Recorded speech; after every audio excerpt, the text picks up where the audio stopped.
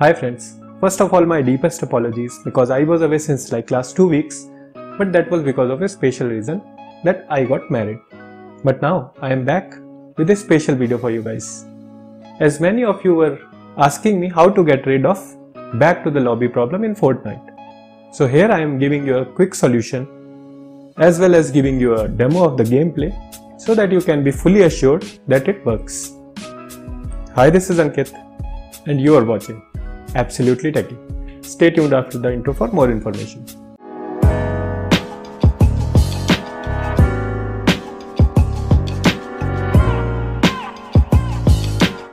Hi guys, welcome back. So first of all, I would like to request you to watch this video completely to understand the full procedure. Else it will not work even if you miss a small step.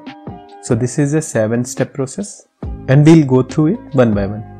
So it's Redmi Note 5 Pro running on Android 8 Oreo and having 4GB RAM and 64GB internal storage. So now step number 1. Your mobile must be rooted with MAGISK. So here you can see I have already rooted my mobile and MAGISK is installed. So I'll quickly open it and there you can see it's already up to date. MAGISK as well as the MAGISK manager. So if you have not rooted your device till now, please do so. Also the rooting procedure changes from mobile to mobile. So you have to search it for your device specifically on XDA or on web. Now step number 2. Install the latest Fortnite Apk. So there you can see the Fortnite Apk is already present for me. And we'll quickly install it. But you don't worry, I'll give all the links in the description below. So here we are installing it. So let's wait for it to get installed. And this MI device is doing some scanning. So now let's open it.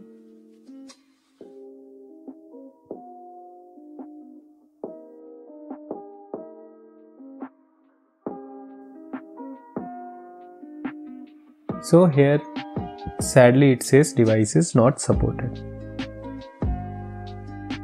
But you don't have to worry about it as this was already expected. I'll give you the solution for the same. Step number 3. Install GLTOOLS. So this is a tool for tweaking the graphics library as well as spoofing your hardware as a better and latest one. So we'll quickly install it.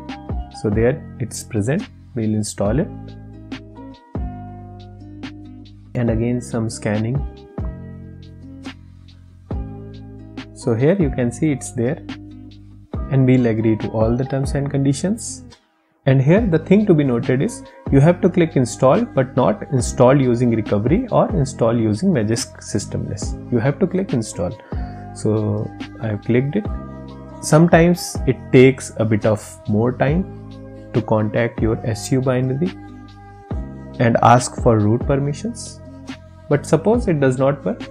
You have to again exit this app and go to MAGISK manager once to see everything is okay, and we'll go to see if the super user access is there and it's on prompt, so everything looks okay.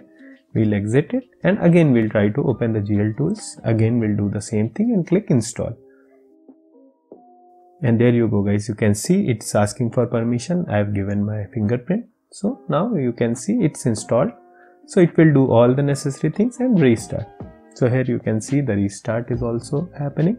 This means it is correctly installed. Now we'll wait for the device to get restarted. So here it's restarted now.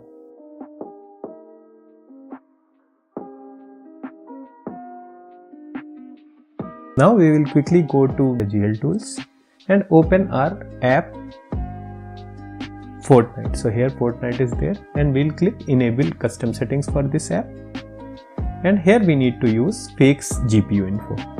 And if you want to fake CPU or RAM also, you need to select that. And in templates, we have to select Adreno 540. So here the configurations are done. Step number 4. So we have to quickly go to the settings and make sure USB debugging is disabled. So here I need to go to additional settings in MI and developer options is enabled. So we have to go down and make sure that USB debugging is disabled. So here it's disabled. I'll disable developer options also. Now step number 5.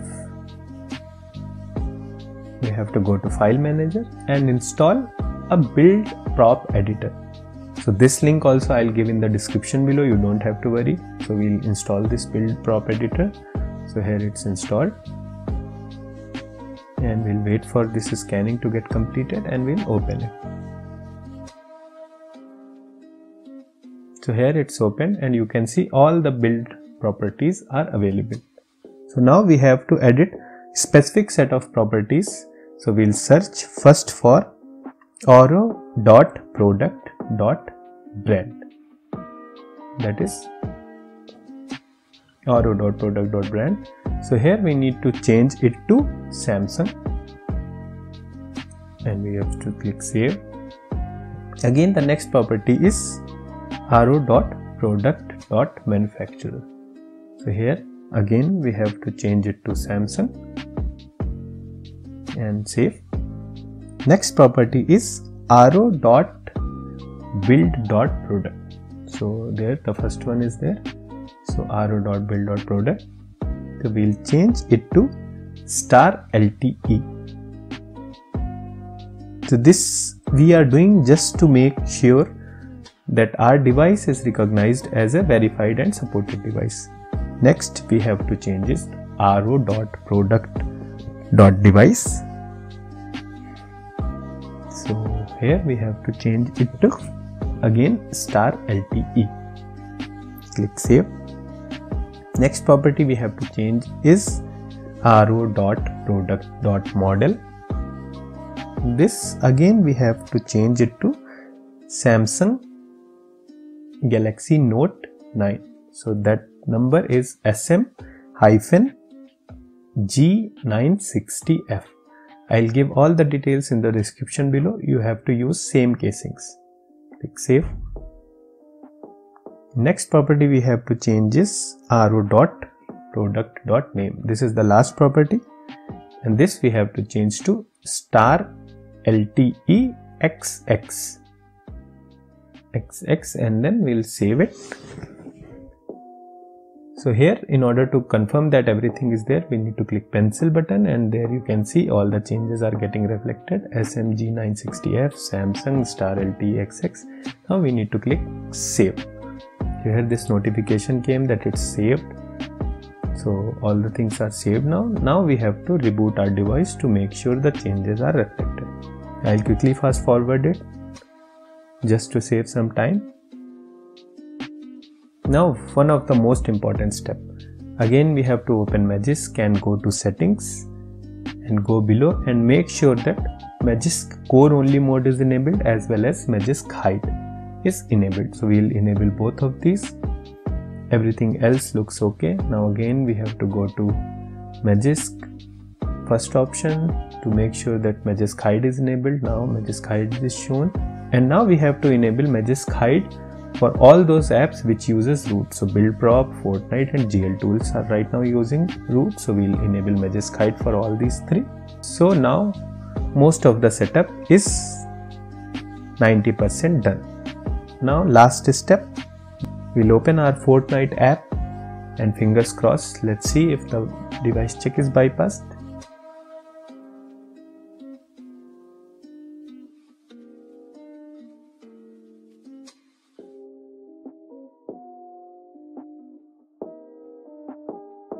And there you go guys, you can see the downloading is now starting up. So there the downloading has started. It needs some 3 GB of data.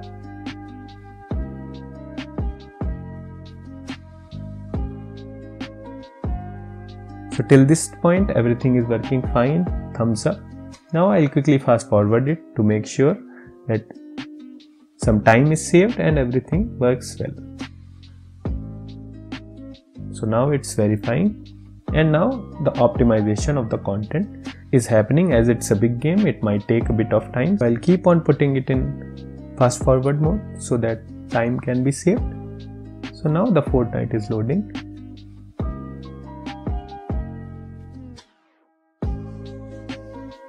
So till now everything looks okay. I'll quickly do my sign in. So now the login is happening. Till now everything looks okay. I'll do all the checks and accept.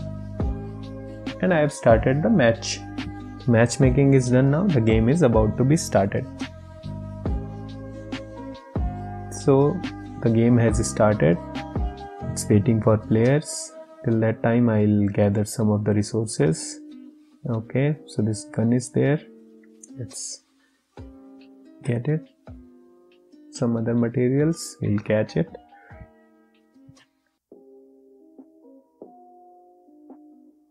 Okay, till now the game is running okay. No problems at all.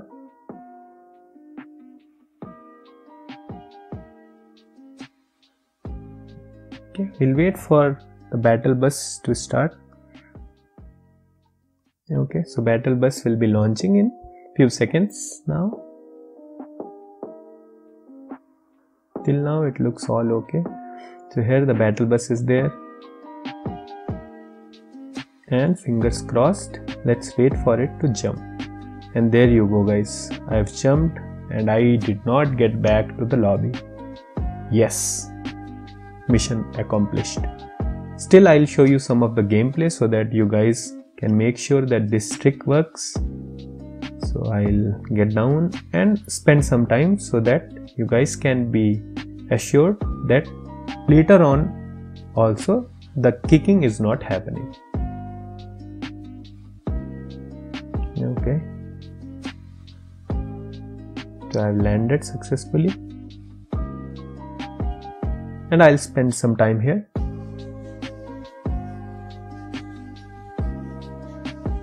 So I'll just roam around here and there for some time. Let's break it up.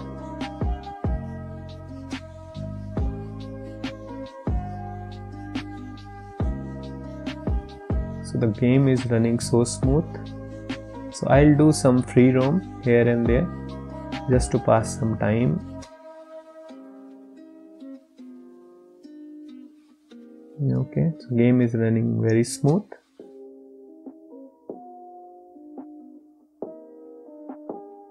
So you guys can see that my device is actually not supported. Still I'm able to play. Thumbs up for the trick. So I'll quit the match. So let's leave it. So my main intention was just to show that this trick works. I can land in the match and play as expected even if my device is not supported.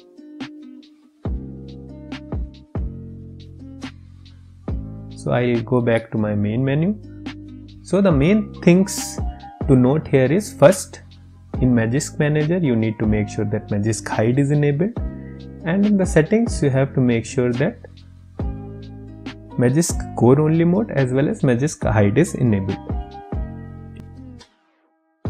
And the second thing is, in your settings you have to make sure that USB debugging is disabled. So here you can see the USB debugging is disabled. So enjoy guys, and long live Fortnite. If you appreciate my efforts, please hit the like button and give me a visit on the below platforms. Thanks again for watching, and I'll see you in the next one. Peace.